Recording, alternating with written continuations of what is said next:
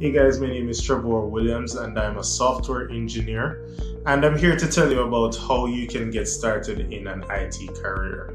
Now, a little bit about me.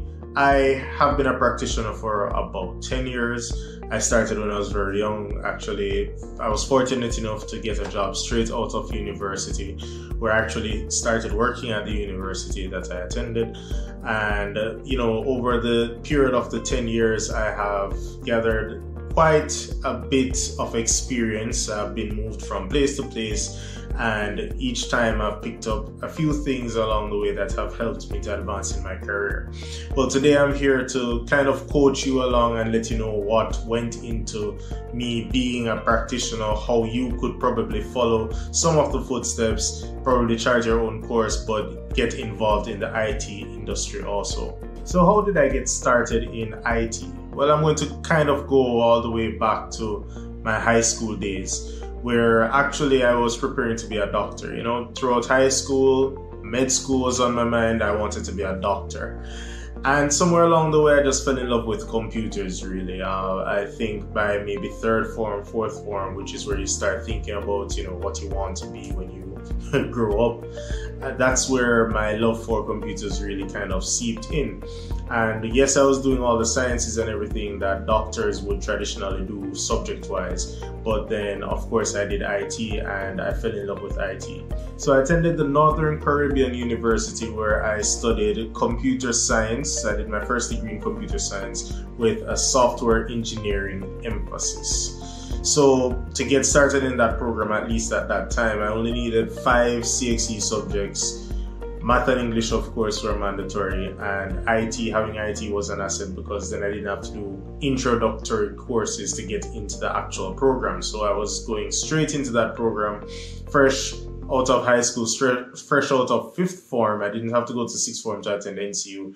So I was 16 years old when I started my first degree, and as God preserved me, I was able to leave in 4 years at the age of 20 with my bachelor's in computer science. During my tenure, I was fortunate enough to have participated in a few marquee competitions, which actually helped me to develop my own edge as a software engineer, but it also brought a lot of exposure. I did national skills, which is put on by the HeartTrust NTA here locally, and I was fortunate enough once again to compete in the Microsoft Imagine Cup, where I was a 2-time finalist, and I was able to go to Egypt, that's Cairo, Egypt, yes, with the pyramids, and I was able to go to Warsaw, Poland. Now, I attended NCU, but that is not your only option. If you're looking to get into IT, there are plenty of schools around. Well, let's start with Jamaica, and then by extension the world, that you can go to get top quality IT tutelage.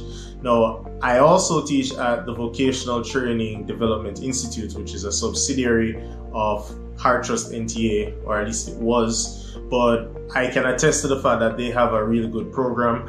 UTech, of course, there you have Vector Institute, you have quite a few schools around the island that can give you top quality IT education.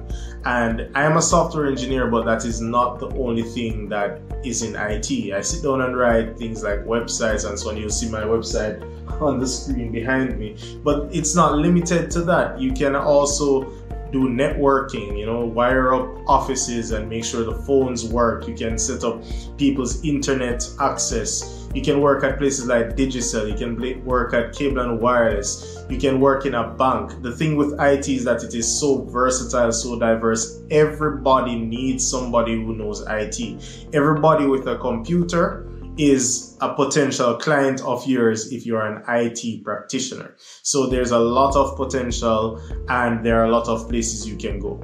And if maybe going to a school physically like UTech, NCU, VTDI, maybe that's not necessarily an option for you, you can always get your education online. There are websites like udemy.com, coursera.com, udacity.com. They all offer quality IT courses that can get you up and running. If you want to learn how to develop websites, if you want to learn how to write applications for people to use, mobile applications, there are tons of free resources out there for you. So you don't have to sit down and say, I can't go to school. once you have a computer that has internet access, you are capable of learning how to be an IT practitioner. Now, a little more about what I do. Yes, I am a software engineer, but I just mentioned that I also teach.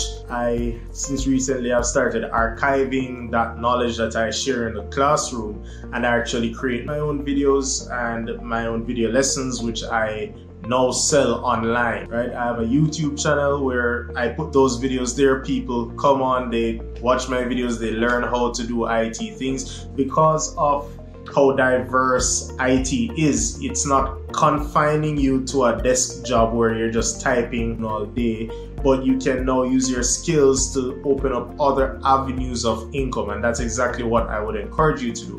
Once you realize that you're getting comfortable in it, say, how else can I apply my skills and enhance somebody else's skills through my skills? And then the thing is that even teaching somebody else reinforces what you know, and it makes you realize what you don't know, so you only keep getting better and better. With all that said and done, everybody has their ambitions, everybody has their goals in life, and I'm sure that you're well on your way to accomplishing yours. From an IT practitioner's perspective, it is a good life, it's nice, and I encourage you, if you are interested in IT, don't be shy.